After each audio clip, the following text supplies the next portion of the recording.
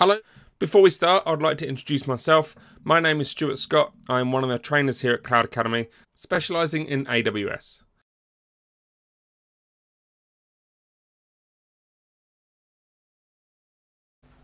I now want to talk to you about the Nat Gateway. To help explain what this does, let me just draw out our VPC quickly. So we have a very simple VPC, and we'll have two subnets in this VPC. We'll have our public subnet, and also we'll have a private subnet as well. And it's the private subnet that we're going to be focusing on. So this will be our public, and the green one will be our private subnet. Now obviously we'll have an internet gateway attached to our VPC, which will then connect out to the internet. Okay, so we have a public subnet and a private subnet. Now in our private subnet, we'll have a number of EC2 instances running our applications. And in our public subnet, we're likely to have a number of web servers as well. As we know, each of these subnets also have a route table attached. Public route table will have access to the internet gateway and also to the other private subnet. Now we need to start thinking about security again.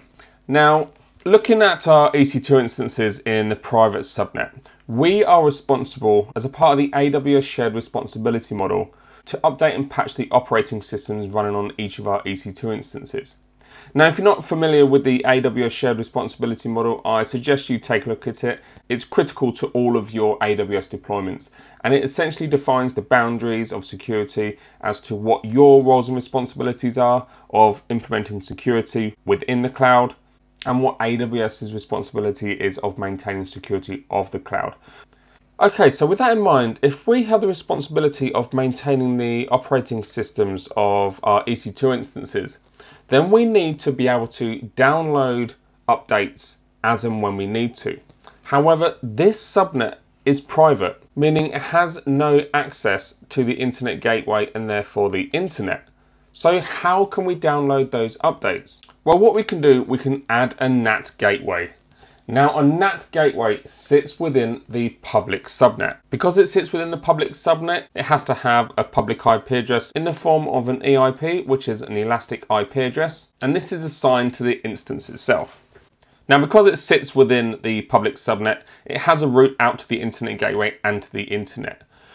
Now, once we have our Nat Gateway set up and configured, we need to update the route table of our private subnet. Now by default, our route table in our private subnet will just have the local route that all route tables have. But if we update that to provide a route to the Nat Gateway, we can see that I've added this additional route in here. Now this looks very familiar to the route we add to the public subnet to get access to the internet via the internet gateway. And it is essentially the same. So we'll add the 0.0.0.0/0, which is essentially a destination to any IP address unknown in the route table already. Then send it to the target of the Nat Gateway. Now you can tell it's a Nat Gateway as this first part here is prefixed with Nat. And then this section along here is essentially the ID of the Nat Gateway within your VPC. So what this route table is telling us is that if any resource within this subnet needs to gain access to the internet to perform an update, then it can do so via our NAT over here. This NAT gateway will then take the request, go via the internet gateway and download the appropriate software that's required and send it back to the EC2 instance requesting it. Now the important thing with the NAT gateway is that it will not accept any inbound communication initiated from the internet. It will only accept outbound communications originating from within your VPC. So it will deny all inbound traffic that's been initiated from the internet. Now the NAT gateway itself is managed by AWS, so you don't have to provision the instance itself. It's very easy to do. You simply create the NAT gateway, specify what subnet it should reside in and associate an elastic IP address. And AWS will manage all other configuration. Because it's managed by default, AWS will set up multiple NAT gateways for resiliency, but you'll only see the one NAT gateway within your account with the associated ID. Now earlier I mentioned about configuring your resources across multi-availability zones. So if you do have multiple public subnets in different availability zones, you will need to set up another NAT gateway within that subnet as well.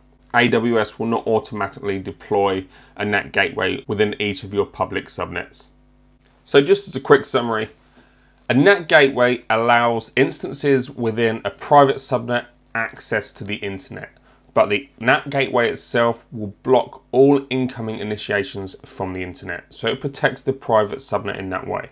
And this allows you to ensure that you maintain security of your EC2 instances, ensuring that their OS is kept up to date and any patch management is taken care of as well.